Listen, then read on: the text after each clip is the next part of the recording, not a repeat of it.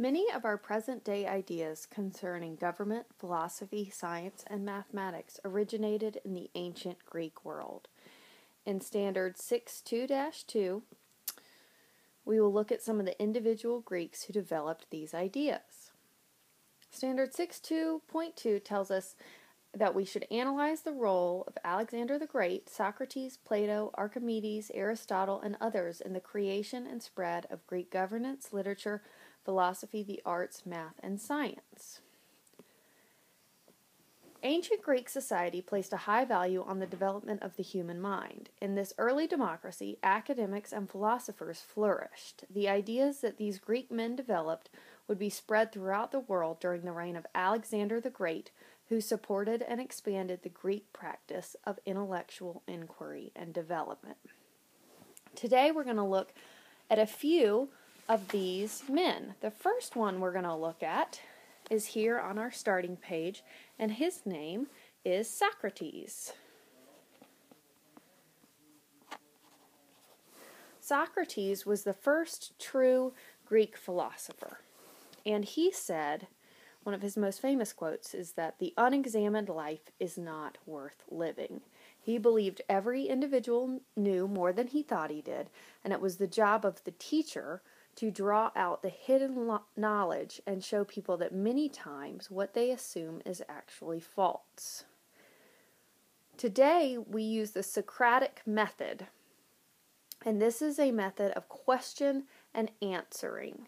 So, that idea that the student already knows, it's just the job of the teacher to draw out the answer, that is the basis for the Socratic method.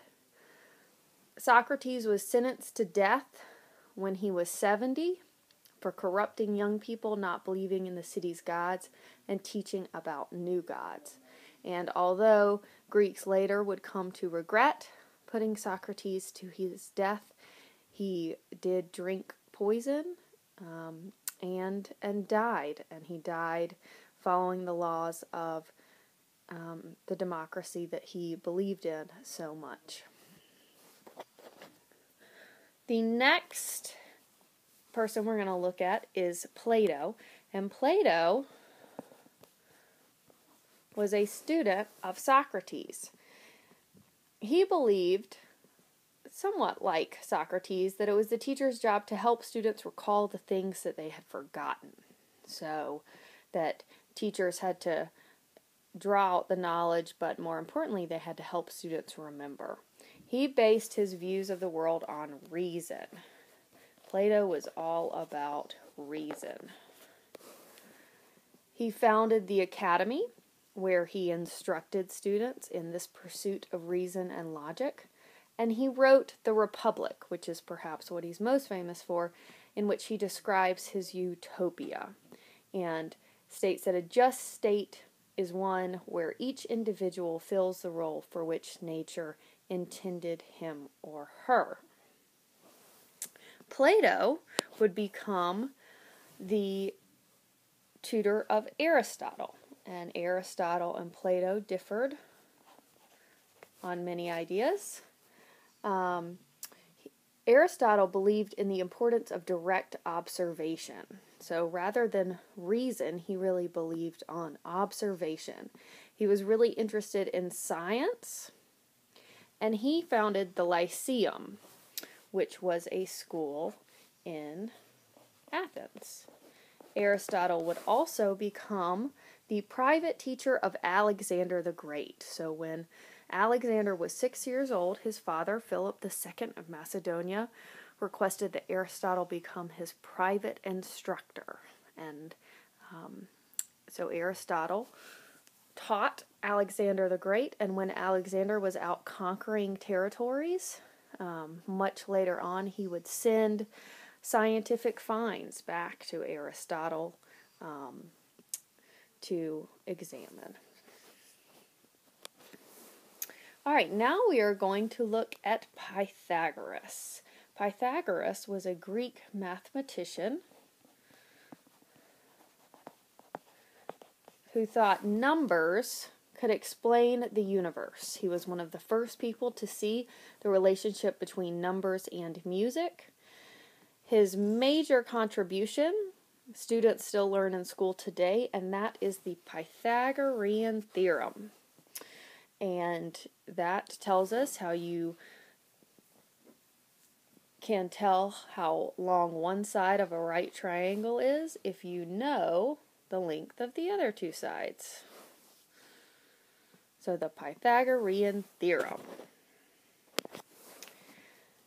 Then we have Archimedes, who this is a very interesting story. Archimedes was a science and mathematician in ancient Greece. And we have this little cartoon, and this cartoon is representing Archimedes' most famous sort of discovery, and that was the king had accused a craftsman of cheating him. The king gave him a block of gold and asked him to make a crown, and the king believed that the craftsman used some other materials rather than all the gold he had given him. So Archimedes figured out how to compare the two and see if the craftsman had stolen some of the gold. This cartoon represents what is said to be his moment of clarity, or his light bulb moment on the topic. He got in the bath, and the bath overflowed, and he realized he could put the crown in water and the gold in water and figure out whether the craftsman had cheated the king or not using that method. So this was Archimedes, who was a Greek mathematician and scientist. Finally, we will look at Hippocrates, who developed the Hippocratic Oath, which we can see here.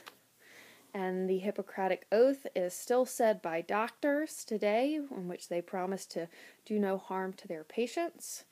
And Hippocrates was a scientist and an early physician in ancient Greece. So all of these men contributed to ancient Greek society. These ideas were spread throughout the Middle East and Asia by Alexander the Great, and then throughout the rest of the world. And we still use all of the thoughts, inventions, and discoveries of these ancient Greeks in our lives today.